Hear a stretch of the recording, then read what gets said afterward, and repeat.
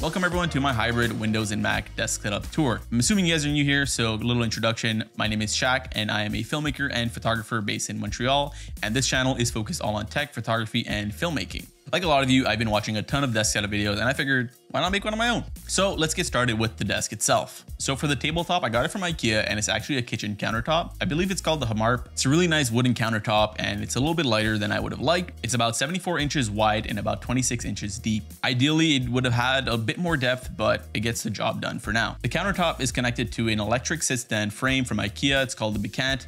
And at the time that I got this desk, it was one of the few affordable options that weren't extremely expensive. So for this desk, there's no fancy presets, it's just up or down. It's kind of noisy and it takes quite a bit of time to get there. And there's no fancy sensors either, so I tend to hit the little cabinet that I have on the side of my desk.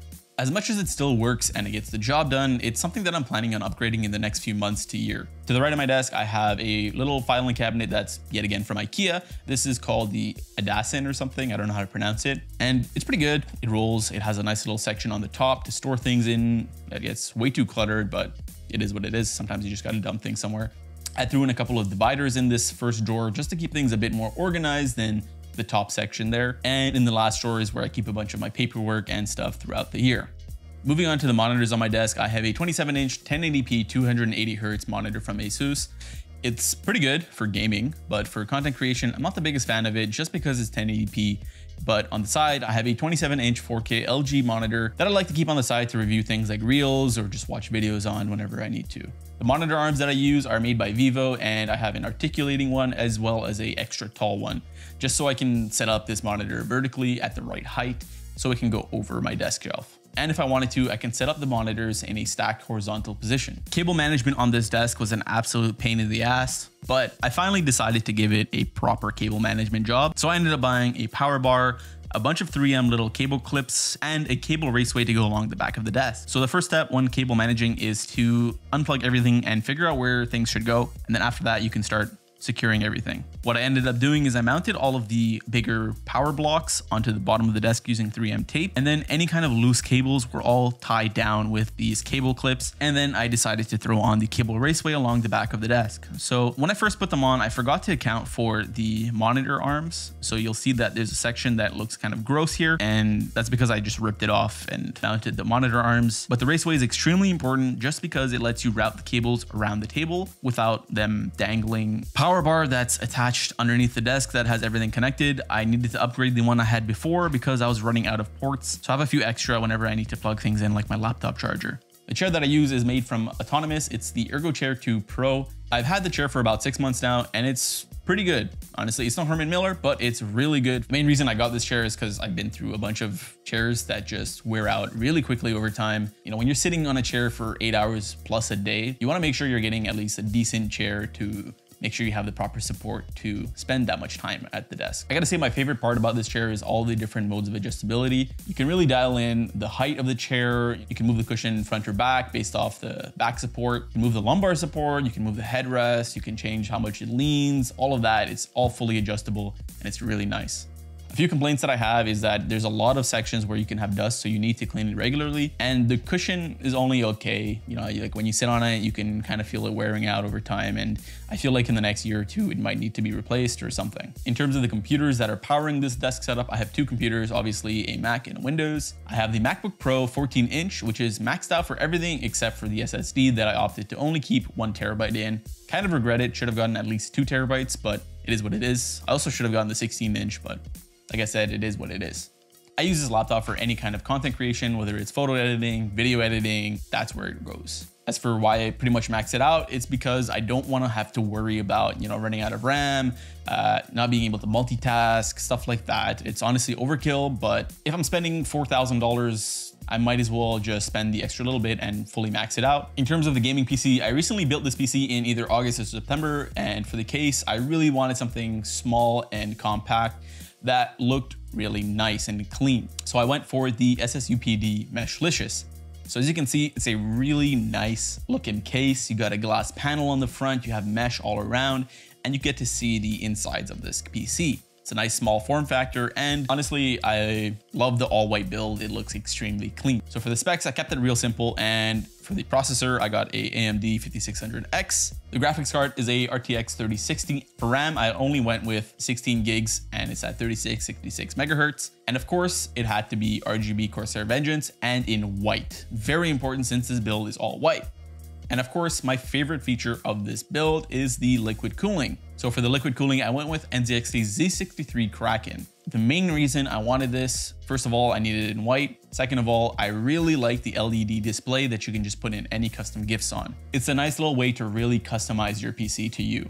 My favorite feature by far. This PC is really just to play Valorant, honestly, and whatever other games that I might pick up here and there, but for the most part, it's just Valorant. Now, before moving on to the peripherals, I want to take a second to talk about the desk shelf. This is from GroveMade, and honestly, it is an absolute game changer in terms of organizing and setting up the desk. So before I had this, I found myself struggling to store things on this desk and keep things organized. After getting it, I had a home for my extra keyboard, my Wacom tablet, microfiber cloths, hard drives, and even a couple of extra cables that need to be stashed away sometimes. And not to mention, this thing looks absolutely beautiful, especially when there's some light coming in from behind it. I also have some space on top for things like my XLR interface, my MagSafe charger, a book, a couple lenses, you know, put my headphones down, my AirPods, all that stuff.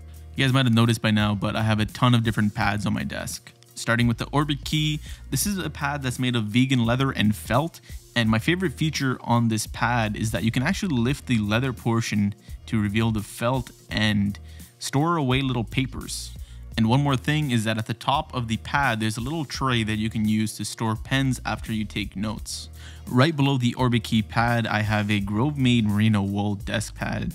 This is the extra large version, and honestly, it's a little bit rough to the touch when you compare it to the felt from the Orbit Key pad, but it does feel pretty nice and it looks amazing on your desk.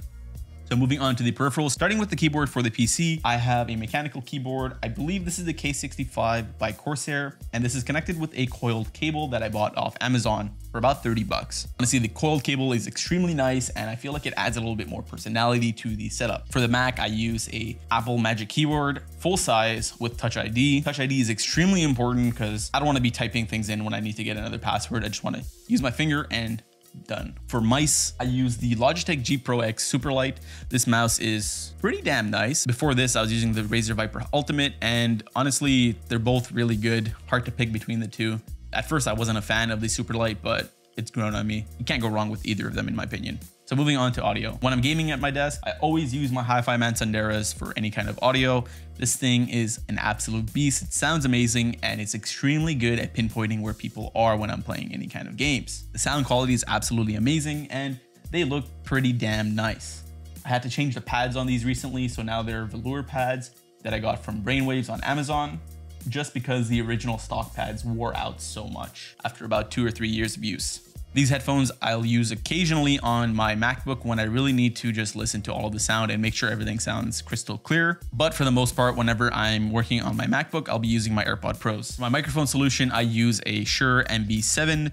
This is pretty good. I would like to upgrade this eventually to an SM7B. Love the sound on that thing. Amazing. So this microphone is mounted up on a blue compass just so I can move it around and use it when I'm sitting at my desk, and then when I'm not using it, I can push it out of the way so it's not, you know, in my face all the time. Obviously, this is all connected to an XLR audio interface because you can't plug any of these things in directly to your computer. And all of you content creators know how important data storage is and how we can never have enough storage. I keep a couple of hard drives under my desk shelf, but next to my desk shelf, I have a larger storage solution, but it's only 2 drives. This is the Lacy 2Big Dock Thunderbolt, and the reason why I need this is because I need to store a lot of things across the year. So in my case, I'm only using about 8 terabytes per year, so I have 2 8 terabyte drives that are mirroring each other, and I think it's called RAID 1. I'm not sure anymore. It's been a while. The main reason why I picked this specific unit is because you have the option to connect your MacBook directly through Thunderbolt, and it can actually charge your MacBook. It doesn't charge the fastest. It's only about 15 watts of power from what I've seen. When you just need a little bit of charge to keep you going throughout the day, it gets the job done. But if you're going to be working on pretty power hungry tasks,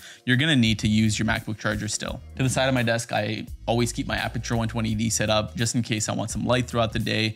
where my room lights are not strong enough, or if I need to film a video like this right here. If you guys have made it this far, thank you guys so much for watching this video. And if you guys would like to see the rest of this work from home, office space, bedroom, living space, whatever you want to call this, make sure to like, comment, subscribe, and I will see you guys in the next one. Later. I think that's it. That's a wrap.